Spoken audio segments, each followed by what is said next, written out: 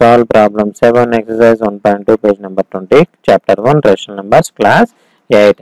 In this problem, it is given that find 10 rational numbers between 3 by 5 and 3 by 4.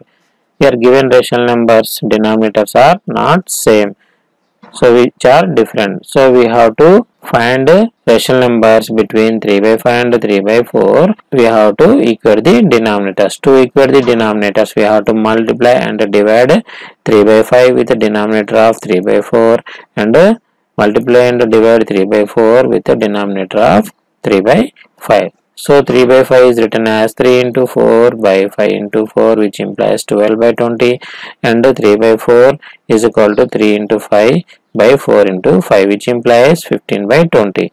But in between 12 by 20 and 15 by 20, we have only two rational numbers. So we have to find the equivalent of 12 by 20 and 15 by 20. So we can write 12 by 20 as 12 into 10 by 20 by 10, which implies 120 by 200, and 15 by 20 is written as 15 into 10 by 20 into 10, which can be written as 150 by 200. Now we have 121 by 200, 122 by 200, and so on up to 149 by 200 as the rational numbers between 120 by 200 and 150 by 200.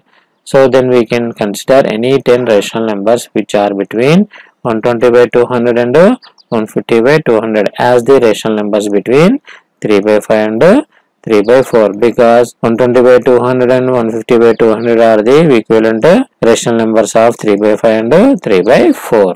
Please like, share, subscribe our channel for latest updates by pressing the bell icon.